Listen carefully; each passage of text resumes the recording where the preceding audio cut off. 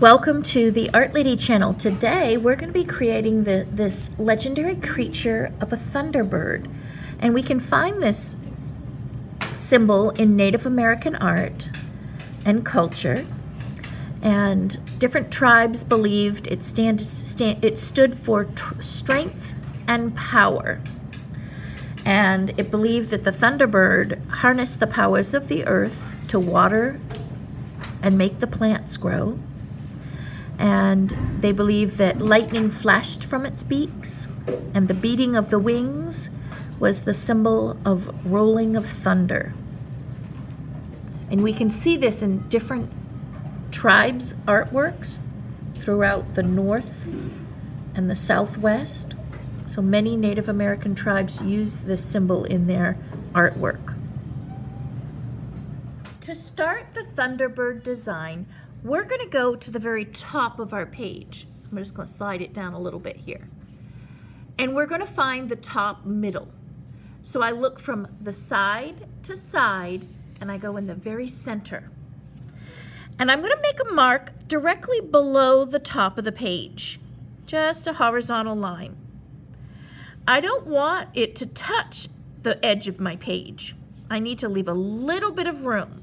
And if you look, if you put your finger at the top, it's only about a finger's space down. We're going to use our whole page today to create the Thunderbird.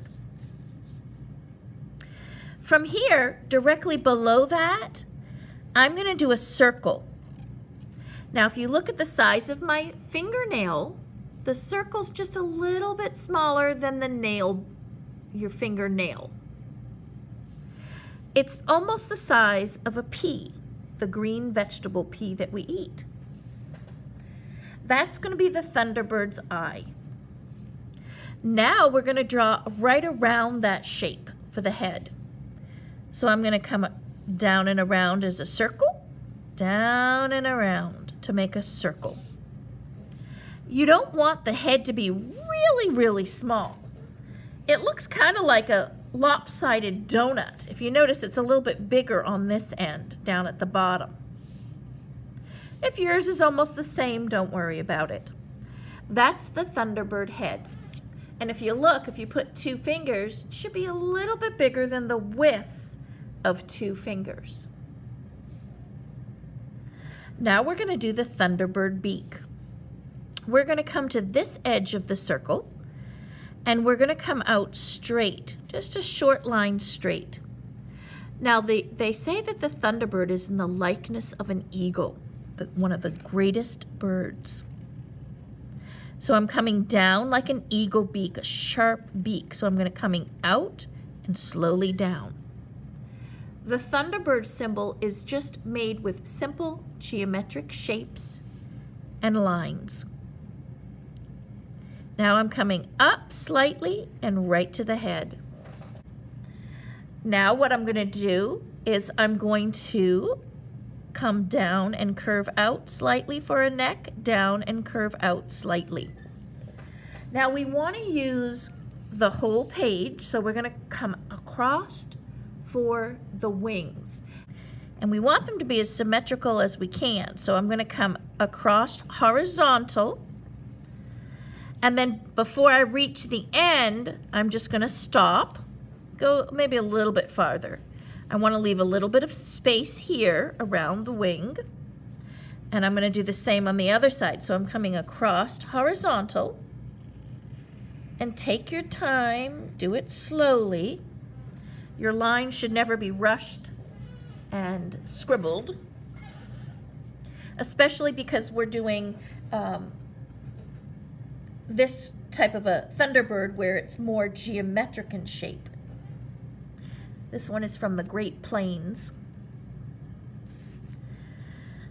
And then we're going to curve around, and then I'm going to drop down. And I'm going to go to, if you measure on the side here, so I go from top to bottom, I want to find the center, and I'm just going to come over, and I want to go right about to the middle of the page. So drop down to just about the center of the page from top to bottom.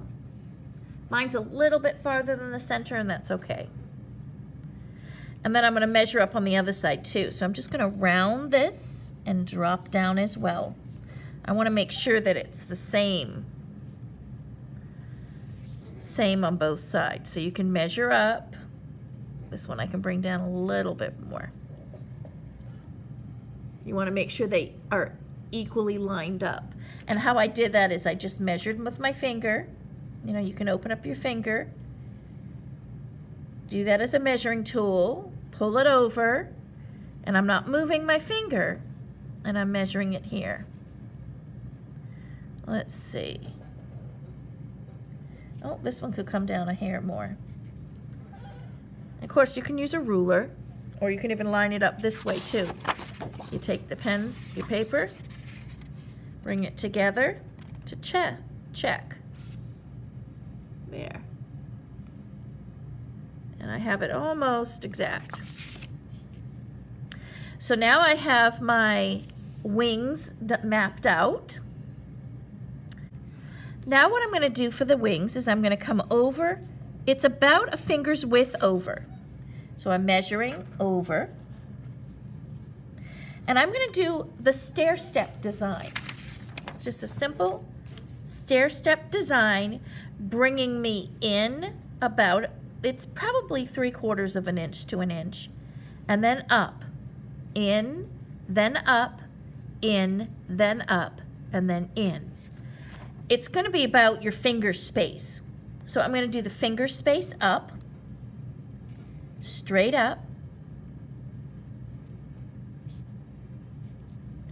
and I'm going to do the same on this side, and then I'm going to go in. So if you put your finger down, I'm going in. So I've just made a box or a step around my finger. So I'm going to put my finger on this side, go in as a finger measurement. Then I'm going to go up, straight up. Now this should form a right angle. So if you measured the angle here, it's going to be 90 degrees. Same thing here, 90 degrees.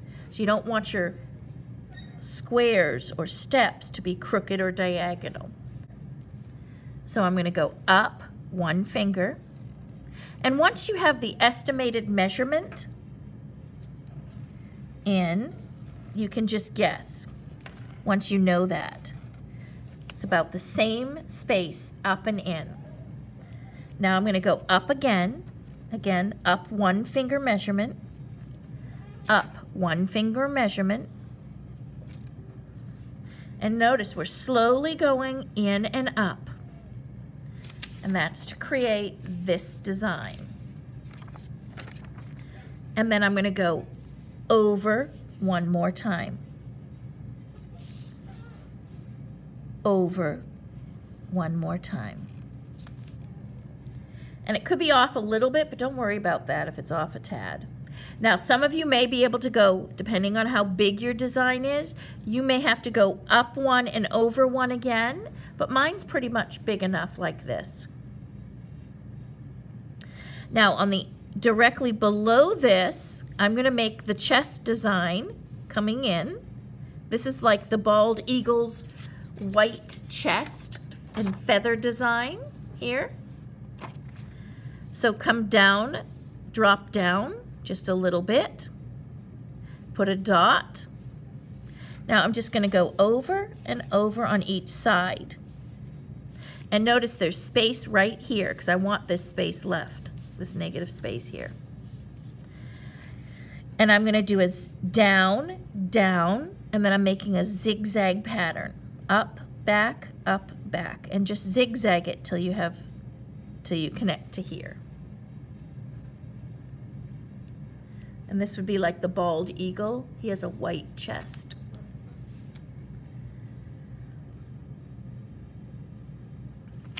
Now from here, I'm going to drop down diagonal, and I've come in diagonal.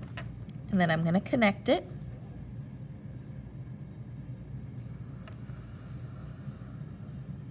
And now I'm going to take these corner lines and just come in and in.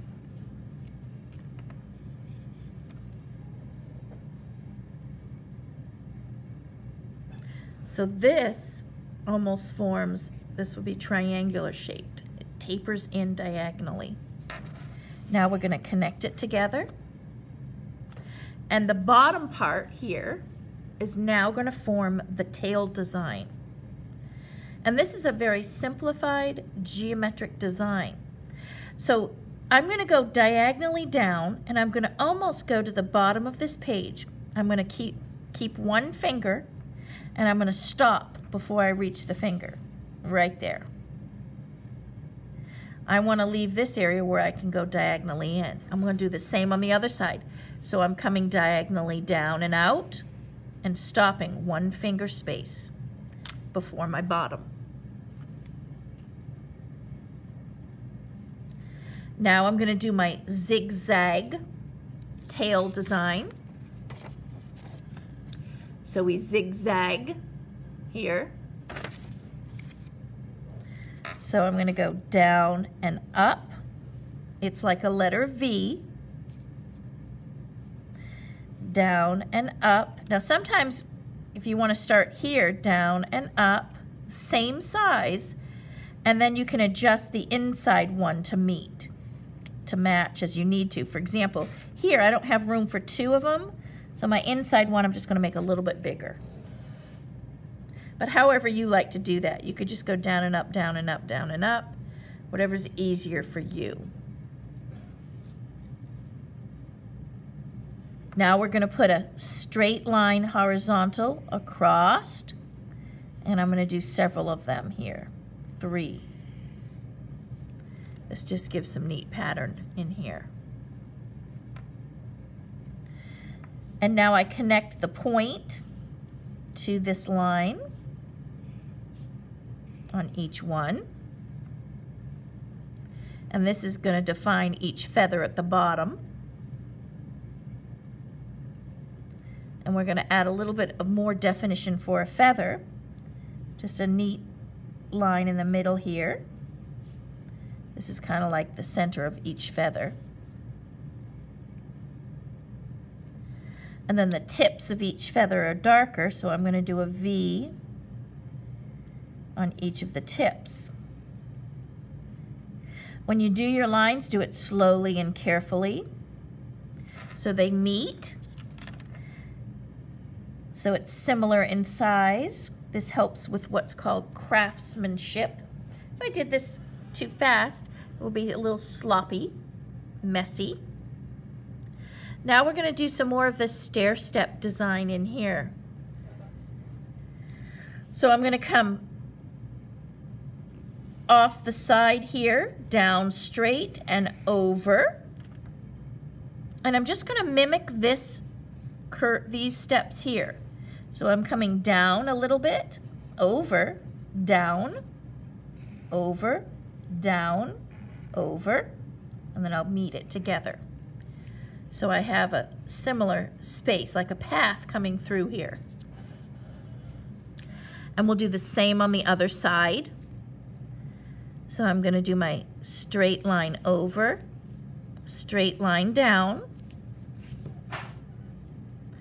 and then I'm going to come over, down, and I'm going to do the same here as I come up and over, and I'm just going to mimic this. Like you're leaving a maze space, so an equal distance. You want to come over and back. And if you do it slowly and carefully, you'll have equal distance coming around here. Now we can do the same on the inside. I'm just going to come down and over, just giving a space here, down and over, giving a square. So this will give us spaces for different colors. And that's how you would do it, just a simple geometric Thunderbird. And now you want to look on a symbol sheet, matching up some colors, because when they did their colors, they use color as symbols as well as designs.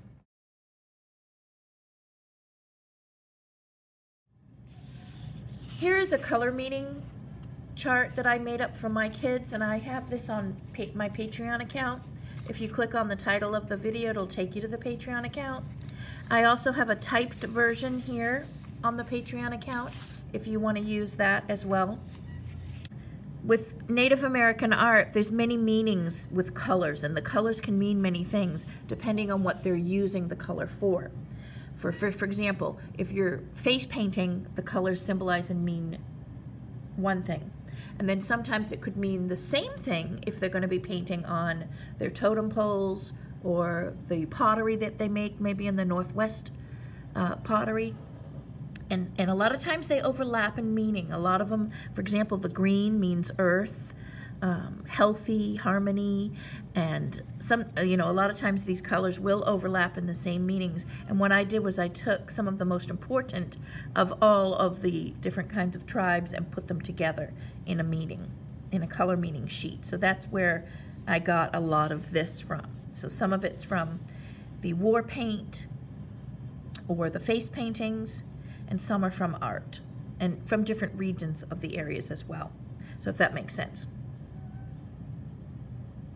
So now we're going to go ahead and color in our Thunderbird design, and we're going to use whatever materials you have at home, or in my classroom you can be using crayons and markers right now to color in your design. And I'm going to show you what it looks like when we're all done.